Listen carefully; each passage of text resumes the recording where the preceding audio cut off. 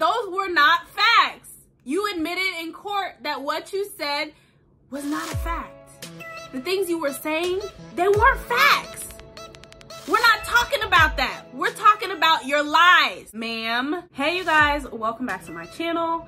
For those of you who are new here, welcome. If this is your first time, my name is Tiff with the T. I upload weekly content. On my channel, you can expect me to talk about relationships. I do a lot of reaction videos and just current topics.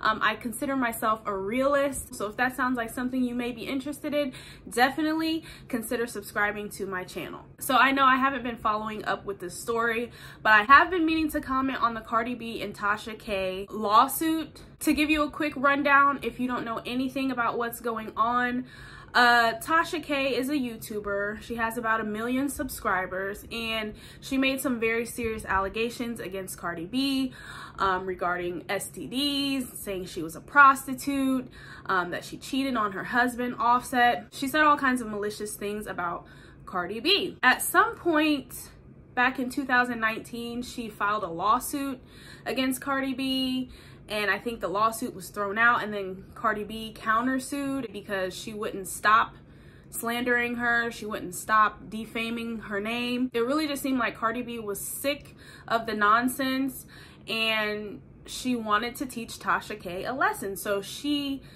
filed a lawsuit against Tasha K. So this has been going on for some years now, and on Monday, the judge finally ruled in Cardi B's favor and is awarding her upwards of $4 million, $3.8 million, some figure around there.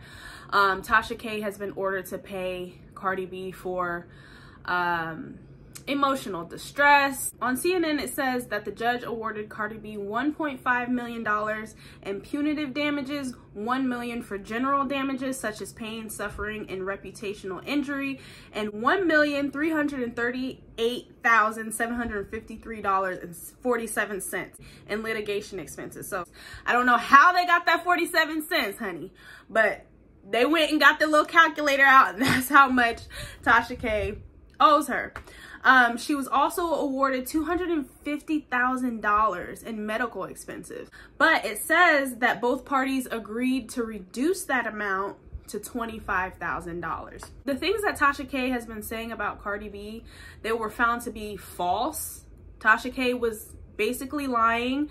It came out in court that everything that she said, she knew she was lying, and there's no excuse for it. Cardi B has spoken out, and she's talked about how difficult this has been for her, how these allegations even led her to the point of contemplating suicide. That's how much of an impact Tasha K's comments have had on Cardi B and her lifestyle. So after the judge rules in Cardi B's favor, she tweets on Twitter, "Why am I happy but sad at the same time?" When I saw that statement, I really felt for Cardi B, because Cardi B seems to be a woman who genuinely just minds her business and wants to be in her bag, get her shmoney, and take care of her family. She doesn't seem like she's really into all the drama, and she really didn't seem like she wanted to take it there with Tasha K, but because Tasha K kept on posting videos about her, kept on going on lives, dragging her name through the mud, I feel like she felt that she had to take her to court in order to get her to stop. And what I see when I see this statement is she's happy that she's won, but she's sad that she's tearing another woman down, a black woman at that. Whether you recognize Cardi B for being black or not, she's Dominican and she does have black ancestors. Anyway, that doesn't really seem like Cardi's character. Like, she doesn't strike me as the type of celebrity who wants to drag other people down in order to make it to the top, or drag other women down. She doesn't strike me as the malicious type of person. She don't mess with anybody. So when you mess with her, just know that she's gonna bring the smoke. She doesn't go out of her way to have issues with people. So when she tweeted that she was happy and sad at the same time, it's like, yeah, I'm happy I won, but at the same time, like, somebody's gonna have to pay for it, you know, and that's not, I didn't want to take it there. You get what I'm saying? And that's deep, being vulnerable and letting people know, like, I have feelings about this, and yeah, it's a win, but it's a loss. too. At the end of the day, we should at least be able to relate to the fact that we're both women and we should not be here right now. You get what I'm saying? But it is what it is. After all this went down, Tasha K, she posted that she was going to make a statement about the verdict. I was anxious to see what she was gonna say, because it's like, okay, do you got money, sis? Are you gonna be able to pay this? Are you going bankrupt? Are they gonna shut your channel down? Like, what is going on? And well, let's just roll the clip. Let's see what happens.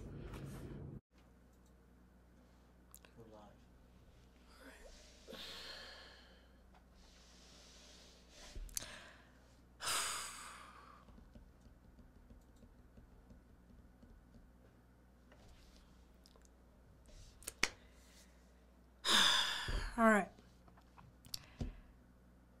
These last 4 years fighting this conspiracy case have been extremely challenging, and yet I wouldn't change a single thing about any of it.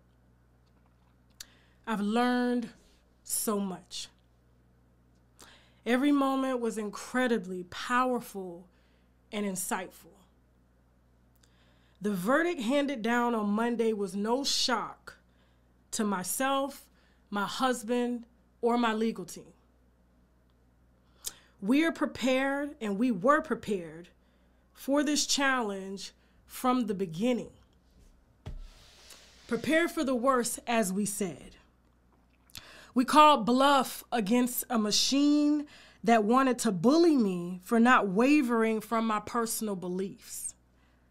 A machine that has corporate interests to protect prostitution, drug use, promiscuity, and to glorify the violence that wreaks havoc on our society and in our neighborhoods.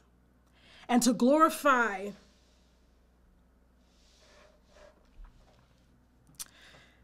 its soul. Wait. This does not sound like an apology. The only thing she needs to be saying in this video is, I'm sorry, Cardi B. I messed up. That's the only thing we should be hearing out her mouth right now. You lied on this woman. You need to put your pride to the side and admit that you effed up. To our children as the it factor. This machine, this thing, secured an extremely prejudicial verdict against myself and my company solely off of sympathy and payola. Asking me to redact the real reason as to why I was reporting on the issues at hand, and succeeded in making me out to be an angry and malicious woman. Reporting on the issues at hand? Girl, you was lying about issues that didn't exist. Lying that she had herpes. Lying that she was a prostitute. Lying that she cheated on her husband. You lied. Call a spade a spade. Like, this is narcissism at its finest. If you can't admit when you're wrong, anything that happens to you, you deserve it. I mean, the fact that the judge ruled in Cardi B's favor, saw all the facts of the case, you admitted in court that you were lying, and now here you are trying to defend that? Man, this is not looking good for Tasha K right now. In making me out to be an angry and malicious woman. This is a real business. I am a wife of 17 years, a mother to a beautiful 15-year-old girl. Okay, and Cardi B is also a wife and a mother. And on those 2 points, you should be able to have some freaking sympathy from woman to woman, from wife to wife, from mother to mother. She has kids too. How do you think it's affecting her kids that you're lying about their mother? This is disgusting, unacceptable. And a 2-year-old son. My platform creates news and sheds light on the issues going on in our society. My First Amendment right poses a threat to the machine's sole intention to mislead the public with caricatures built on violence, selling sex, and images of a denounced stereotype. Look at Chicago and LA and various other cities that can't even sit in their own living room and braid their kids' hair without worrying about bullets flying through and killing their children. Girl, what does that have to do with you lying on Cardi B? What does the shooting in Chicago and LA have to do with you? Why are you talking about the machine? Why didn't you just apologize? You were caught red-handed. You're teaching your children that when they're wrong, they don't have to apologize. They just have to change the narrative and it'll go away. No, it doesn't work like that. First Amendment right was painted to the public and courts as a bully, vile, and malicious towards a machine that glorifies a lifestyle meant to serve as modern-day genocide on our people. A machine that clearly influences our children on how to kill, sell their bodies, and more. You can't bully someone or something that takes pride in painting our children and teaching our children to be degenerates.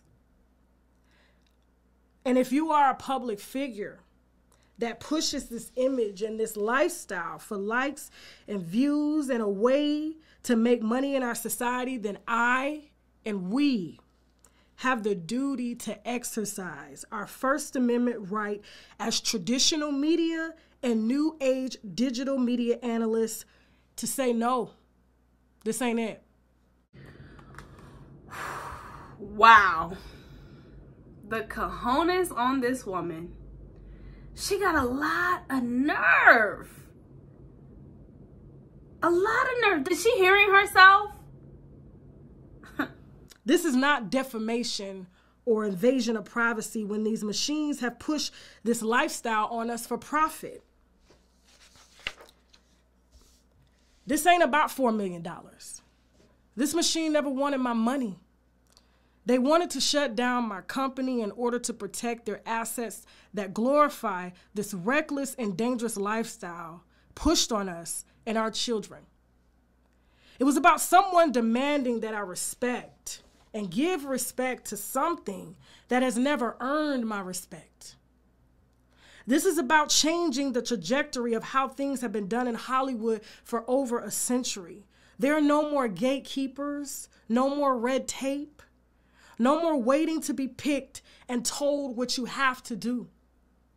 If we simply believe in ourselves and our God-given right to live our lives purposeful and don't allow our gifts to die with us, we all hold the key to change. New age digital media such as myself and traditional media, we exercise our First Amendment right to publish. New age digital media? Is that what you call yourself? Is that what you call your slander and your gossip and your lies? Our opinions and facts concerning these caricatures of stereotypes pushed in our homes and into our society. This is like somebody saying we need to address the elephant in the room. Because there's money on and the you table. say, what elephant? No. All I see is a penguin. Absolutely not. Ma'am! This case was meant to drain me financially, and it did not. And send a message to anyone who thinks they have the right to challenge a machine that protects. I want to know who wrote this speech for Miss Tasha K. Who wrote this? Come forward, please.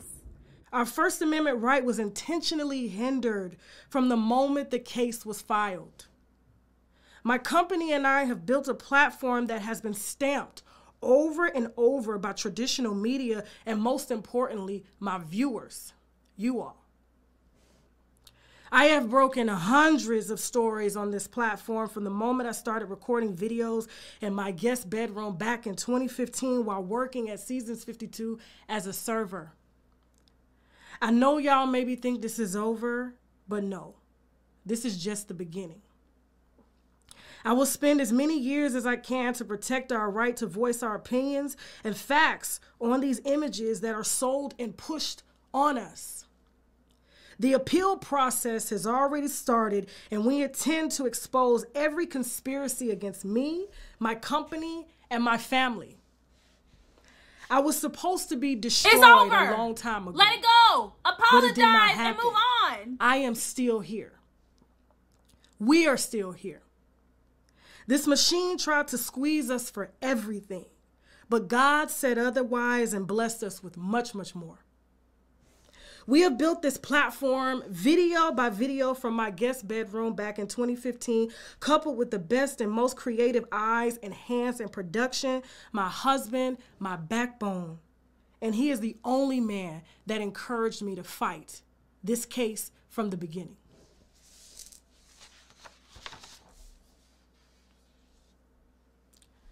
My case will set a precedent for all future media, and we intend to fight until the truth is out. There was no defamation, no invasion of privacy, and suicidal thoughts, and we proved that with sufficient factual evidence. What? Okay, if you proved it, then why did the judge rule against you in her favor? That means you didn't prove what you were supposed to prove. That means she proved what she was supposed to prove. I don't know if I'm going to be able to finish this. In court, my lawyers taught me about preserving the record so that it's noted for the future. Well, this is me right now preserving the record. We will fight no matter the cost or length, even if this takes years. I spent 11 years building this platform to serve as a leader in media. Media is a power, fighting machines with endless money, protecting their investments. My husband has spent over 20 years working in production. We have over 1 million viewers and hundreds of millions of viewers, and most who have been with us since the very beginning. I love y'all so much for that. Y'all built me, and y'all are the only ones who can take away the viewers. I show my gratitude and appreciation by fighting for this priceless gift you have gifted my family and me, and the right to exercise our freedom of speech as human beings. Kibi Studios is a household name. Unwind with Tasha K is just one of the subsidiaries, and we intend to break out many more. Although the court hasn't instructed us to take the videos down, I've always said that I will comply with any court or jury. The videos have been taken down to show good faith to the courts because I respect the courts. We respect the courts. This machine has tried to have me arrested, threatened my life, and created a fake narrative about me. And I want you to ask yourself this. Why does the federal government subpoena my work on this channel if it's fake news? Why do state police departments request my videos for their cases? Why do media sites all over the world quote my work, our work? I want better for this, for us, and I live that better. Everything I represent, marriage, two-parent household, and working for every dime I make without harming the next person to get there. I create videos including humor and truth to take us out of depression and get our minds off of sickness and financial burdens, and no machine will ever stop me. I get your emails daily encouraging me to keep going, and I love y'all so much for that, for accepting me as me. This trial was purely sympathy and payola to protect corporate interests, and we intend to take this all the way to the Supreme Court if need be. This is my life, and I will spend my life fighting for my livelihood and our First Amendment right as human beings. Dozens of major media outlets, the New York Times, Associated Press, Billboard, etc., have requested comments. And I've asked my lawyers to inform you all on our appeal process every step of the way. And I want to thank the winos. And before I go, I saw that there were a few fundraisers that were started under my name, We did not create those, nor do we need those, and nor will we ever create a fundraiser for anything. And with that being said, I want you guys to report them if you see them. We have reported a few, but obviously dozens are popping up to scam under our company. Signing off, winos. We will be back. We will be back serving exclusive wine this Friday. And with that being said, now I gotta go. Bye.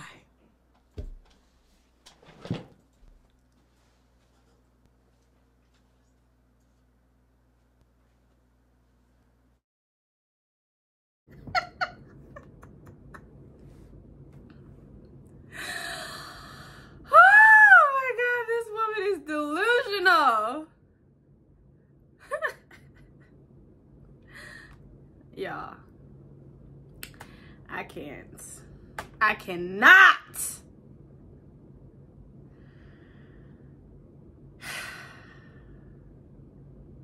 Bye. I gotta go.